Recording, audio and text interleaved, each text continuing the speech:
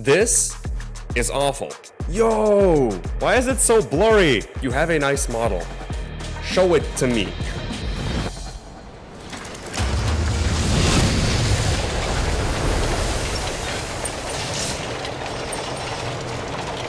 What's up, animators? Sharp here, and welcome to g.e.a.r, a series where you send me your 3D work and I give my expert art reviews. So I do 3D production professionally, and I thought this would be a fun video idea. So if this video does well, there's a submission link for part 2 in the description. So just click it, fill the form, and you might be in part 2 if this video does well. Otherwise, I'm not making it. So we got everything out of the way. So like, subscribe, and enjoy the show.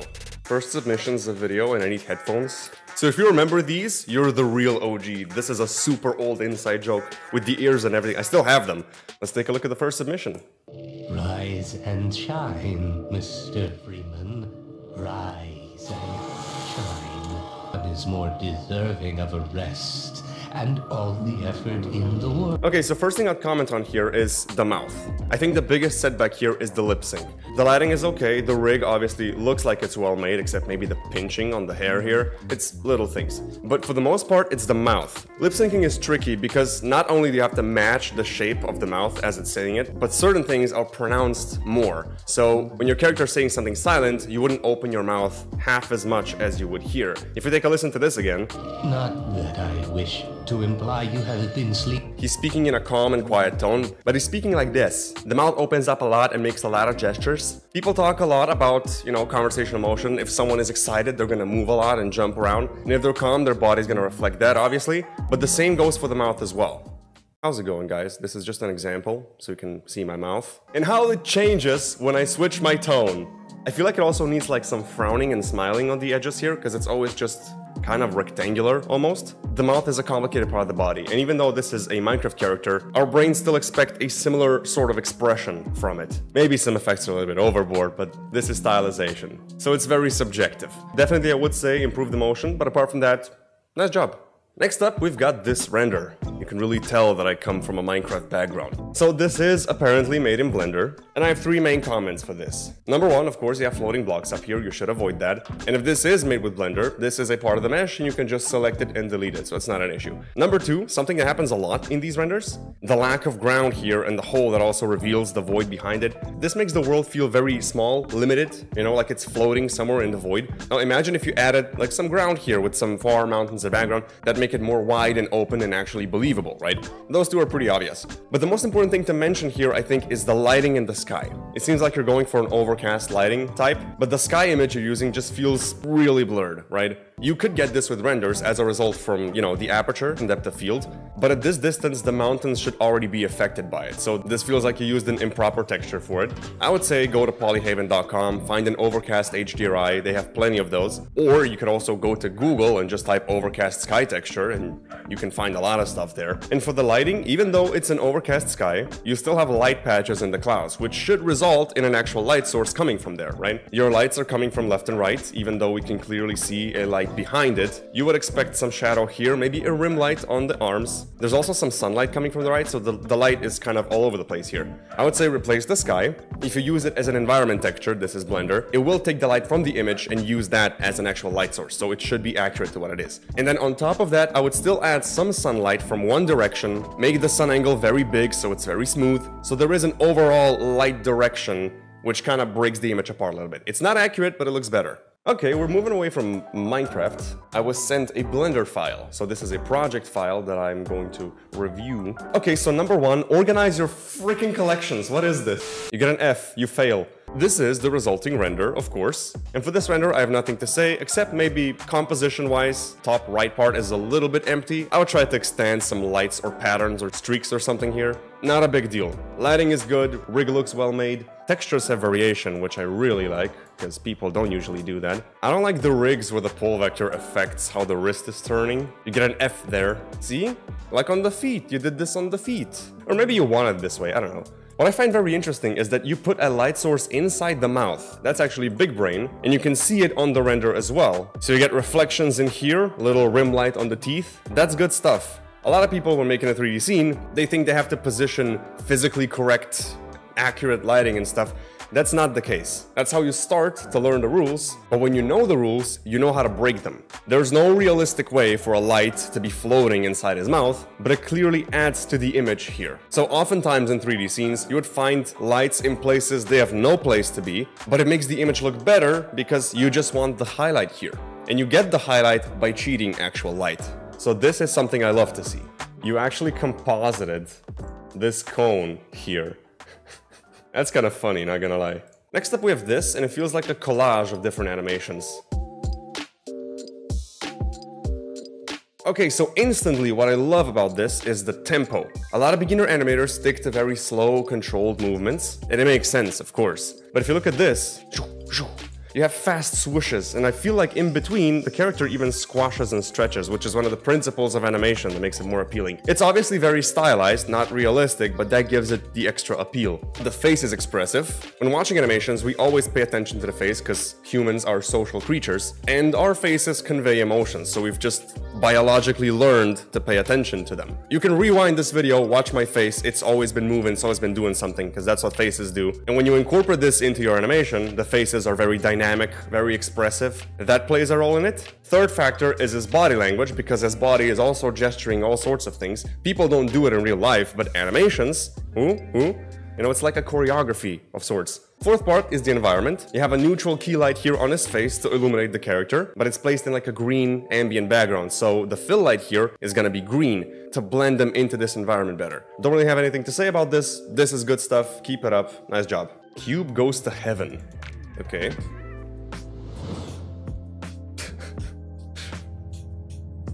Okay. Oh, wow. This is art. Okay, so I have a few things to say here. Space is very dark, with limited light sources.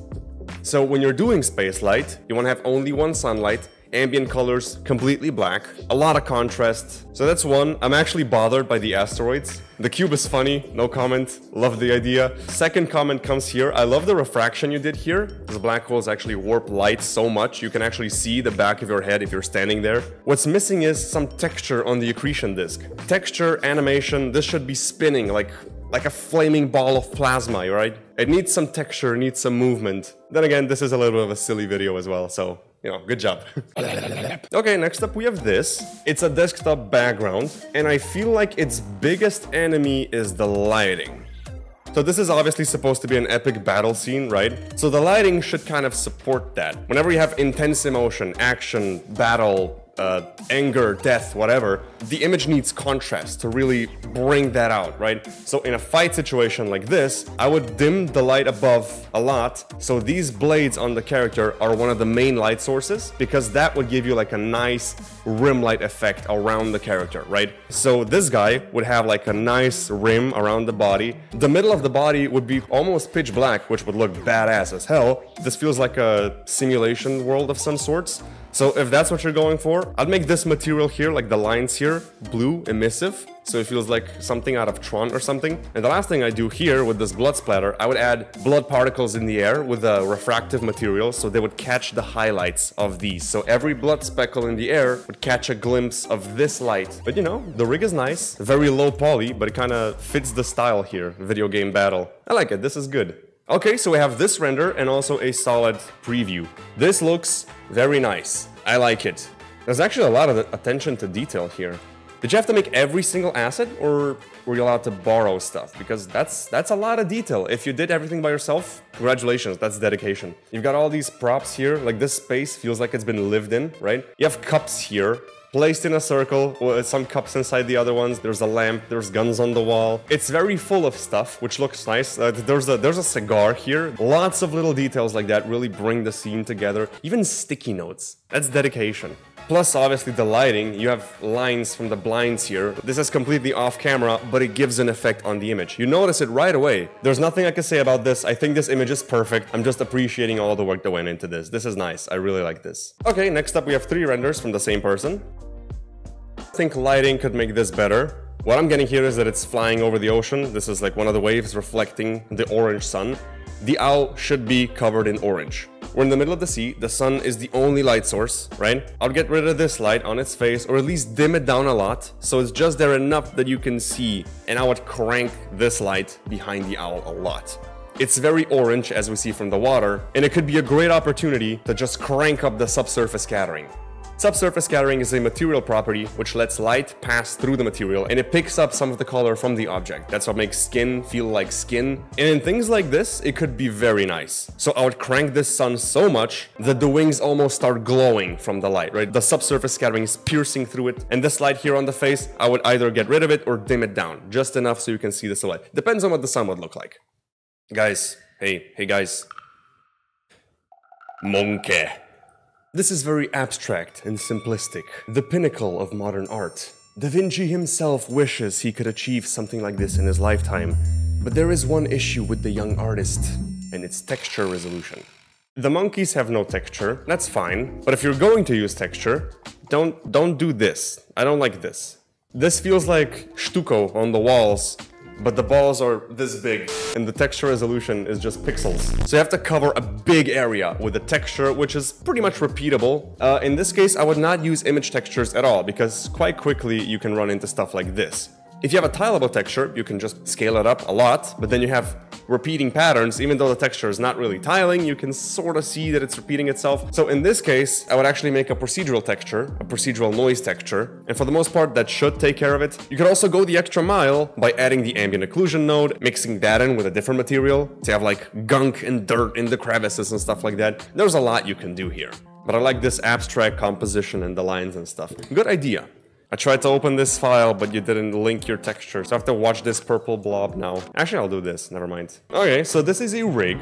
The most important thing about a rig is the controls. Are they easy to use? Do they do everything you need them to do? So let's see, this is the main controller. It works with scale, that's good. One problem here is that you should apply the mirror modifier, because if I move one leg, they both move. That's obviously not what you want to have on a rig. So I guess this is like a linked rig. Is this bone constraints? How does that work? If I move this one, it's the same, so it's not a mirror. Anyway, moving on. So this bone does not let me rotate or move anything. If I scale it though, it works for the scale, so I'm not sure what's going on there. Ah, shoulder blades. This is nice. I like this. It's a good thing to have. You do this with all of them. It's a nice rig, by the way, like the nice model. And of course, you know, with the IK handles, it's not gonna mess them up. That's actually good. Ooh. This is the head, and here I would say the pivot point is all the way up here. That's not ideal. You would want the head to rotate somewhere from this point here. So it could go both up and down, left and right. Because now the pivot point is all the way up here, the head is somewhat going to make wonky movements. I'm pretty sure this shouldn't be moving. The controls are pretty bare bone. If I were to use this, I would expect some next level controls such as foot rolls, IK, FK switches, because if this thing stands up, we now have to manually animate the IKs and stuff. The wings are a little confusing to operate, and the weight painting here is going on the belly. It's little things like this. But overall, it's nicely organized, it's color coordinated, so this is all just a big plus. Yo! Is this real? Hold on. That is some good stuff. When it comes to faces, faces are the most difficult thing you can do in 3D. First you have hard surface modeling, then you have hard surfaces with curves, organic stuff, animals, living creatures. But on the top of that list, it's faces. Because like I've mentioned before, humans are social creatures. We recognize faces very well. And here, just seeing facial proportions, they work very well. It also helps that this guy is an alien. Some of the proportions can be off and it's gonna be okay. Ears don't grow up here, but this is an alien, so it makes sense. Okay, so this is the original. If you take a look at this, it's not quite there, it's more rounded, but I got pretty damn close. You even got variations here. So this is obviously pretty damn good as it is. But I'm here to tell you how to improve things. So if there's anything I would do, probably try adding little pores on the skin, little micro details. But definitely overall, try to get the proportions even closer to the original. You see a lot of sharper angles here. The cheekbones, the piece of fat here we have as humans. I feel like yours is also more vertical. The original feels more horizontally stretched. But that's all something that comes with time. You did this better than I could. Okay, next up we have a fighting scene. This is a good learning opportunity here. Let's see. I'm gonna do something, give me a second. Okay. Fighting is one of the most complex forms of motion you can animate because it requires your undivided attention on several different places at once. So first of all, you have gravity, then center of mass, choreography, human behavior. If you take a look at this here, I'm gonna nitpick you a lot. I'm just gonna pick it apart because it feels like there's a lot to uncover what's going on here. We have character A and character B. So first we see a lack of reaction here. So character B feels like he's waiting on his turn, he's just got his arm here. Then the reaction from character B is like, huh. Realistically, what should happen, it throws him off balance, which requires him to make a step back because his center of mass has now crossed his contact point with the floor, and also the punch here would, you know, throw him around much more. So it feels like the impacts are not strong enough here. The kick here feels nice, it actually has a proper impact, and I like the roll in the end, but it feels like a very safe fight. It feels like you're avoiding too much action in order not to have to animate the legs and stuff. A lot of times it helps if you stand up and act it out. So when you punch, you go down because you want extra force. So when you're punching up, like the first guy did, so you want extra force from the legs, so you do this. When you punch, you also transfer force forwards. You're still going forwards and you want to stop yourself. That's why you get the second punch in, because you can push yourself off and get your balance back. And the other guy, character B, he gets pushed back, he has to step down with his other leg to stop himself because he's keeping a balance. Then he gets punched in the face, so it's like 1, 2, he's already leaning back. My center point of mass is right here. If I move to the side and it crosses the contact point of the ground, I'm gonna start to fall over, right? You need to react with your legs to keep your center of mass in between the contact points. And then the kick would have just flipped them over completely. What's missing, I think, is just reaction, center point of mass, but also just human behavior in general. This guy's just looking at him in his eyes like they're lovers. Realistically, you'd be looking at your opponent's, you know, limbs to see where the punch is gonna come from. I get it, fights are hard. Oh no. Oh no, it's a Maya render. Blech, blech. I have bad experience with Maya. But the worst part is this actually looks good. How dare you make something good using Maya? You are banned from g.e.a.r. I also like this, you gave me individual passes here. That's cool. Okay, it feels like a nightclub of some sorts. And I really love the diverse and playful lighting here. You have blues, you have magentas, you have yellows. I like how the stairs are nicely illuminated. You can feel the shape of every object in the scene. And at the same time, it works very well with the scene. So lighting, no comment. Lighting is done very well. Good job. What does bother me a little bit maybe is the textures. Obviously, this chunk of rock here makes no sense, but also the ground here either feels like random noise or it's very, very, very gunky floor. Like they had a bar fight and 1,000 alcohol bottles got smashed here, and this is just the aftermath when everything is dried up. It's all sticky and weird. And little details, something people don't usually pay attention to, but it's texture scale. So if this is a nightclub, you would expect an average person to be around this big. So this is a somewhat big sign, right? But the corrosion and rust on this metal is very big. If you look at this sign by itself, isolated, without context of the scene, because of the size of the corrosion and stuff, looks about this big. But when you scale it up, that corrosion would be so much smaller, it had finer little details and stuff. So texture scale is something I would change here. So to summarize, lighting, amazing. Good job, mwah, love it. Texturing, a little bit on the nose. Okay, we got some CinemaScope. Ooh. Why is it so blurry? I can't see anything. You have a nice model. Show it to me. I want to see it. Jokes aside, the blur is way too much. I think I can find like 3 or 4 frames when it's actually in focus, plus the motion blur on top of that. It's hard to see anything what's going on. But it feels like the metal is way too saturated. The blue is just shining through. Makes it kind of feel fake, like a little plastic toy. I would definitely take some of the saturation away, and the normal map you have on these textures feels very strong. So these little bumps here, if this robot was as tall as my house, as is implied, these little bumps would be like this big, right? And because of that, because they feel so big, your brain forces you to see it like this is very small, like this is a tiny little toy, right? This is regular surface imperfections. This is a good example, this bottle opener. So you can see it has surface imperfections, but compared to my finger, they're very, very small. Now compare these bumps here, they are enormous. So naturally, your brain thinks that this is just a very close-up shot of something miniature, right? Because of the size of the surface imperfections. Yeah, even here on the leg, it's very prominent. On the plus side, motion design, it's very fluid. It always runs smoothly. That's a nice thing to see. It's got interesting focus points. You see the arm, you see the light, you see the leg. There's always something small to focus on, so that's a very good thing. But seriously, drop the blur. Imagine being a CG artist, spending like 70 hours making a nice mecha suit model, and then the compositor just blurs everything because you, that's why. Next we have a sculptor, and oh boy, this looks very nice. Hold on. Okay, so that's a hairdryer. This is very good. I love the topology, I love the edge flow. Even this bit, like it's made of two different objects, and there doesn't seem to be any normal artifacts or anything. This feels like a professional model. But something with this video as a whole feels off. And I think it's because it can't decide whether or not it's a commercial or a cinematic piece. So if this was a commercial, I would tone down the depth of field. You want to see the product. But this is blurring it too much, so the handle is already being blurred. That's not gonna fly in a commercial. You want to see as much of the model as possible. Make it bright, happy, shiny. When people see this hairdryer, they want to feel happy. You will like my hairdryer. And if this is a cinematic piece, then it's missing some surface imperfections, you know, some fingerprints. I hope you can see it. Smudges, you know what I mean. But the model itself, love it. Second piece, and I think the only thing I would say here is probably the mesh resolution.